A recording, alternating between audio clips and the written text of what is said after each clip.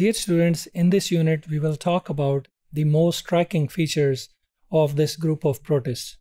Now, as we have studied in previous units as well, that protists, they move from one place to the other place with the help of specialized locomotory organs. Now, in protists, we have a variety of locomotory organs. They either move with the help of cilia, which are very small, thread-like structures, and they could move with the help of flagella, which are also thread-like, but they are longer structures compared to the cilia. And some of the protists, they move with the help of extension of their cell membrane called as pseudopodia. Now, when we talk about their locomotory organs, these cilia and flagella, their distribution over their body, it varies from one protist organism to the others. Some organisms, they have cilia all over their body, which helps in their locomotion, while many of the protists, they have flagella instead of these cilias. Now, when we talk about flagella are though not large in number, mostly they are present in the form of a pair. So most algae, which are floating algae or unicellular, they are biflagellates, and both of their flagella originate near the anterior pole of the body. Example can be Chlamydomonas.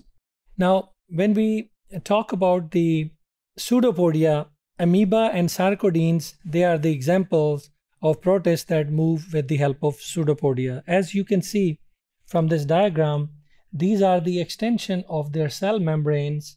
So their cell membrane is very delicate, and whenever they want to move to one direction, they simply bulge their pseudopodia or the extension of their cytoplasm on the one direction, and it helps them in the movement. Now, when we talk about the ciliated protists, they show diversity in numbers, distribution, and arrangement of the cilia all over their body. Now, these ciliates are one of the largest and varied group of protists, which are named because of the use of cilia for their locomotion. Now, most of the ciliates, they are predators, means they prey on different organisms to capture them and eat them as their food source. Now, most of them, their cilia covers their whole body, and it helps in the quicker locomotion. Now, in certain species, rows of tightly packed cilia function collectively in locomotions. Now, the distinctive features of the ciliates are the presence of two nuclei. One is called micronucleus and the other is called macronucleus.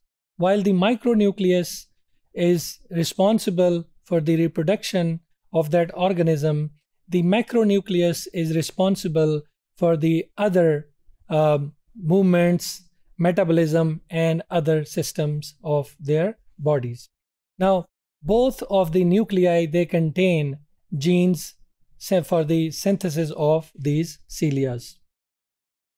Many of the algal protists, they are characteristically biflagellates, and in many instances, both flagella, they originate near their anterior side of the body. If you have seen the diagram of typical Chlamydomonas, which we will study in the later units as well, you can find the typical example of biflagellates. So these are all different locomotory organs which are used in the phylum Protista.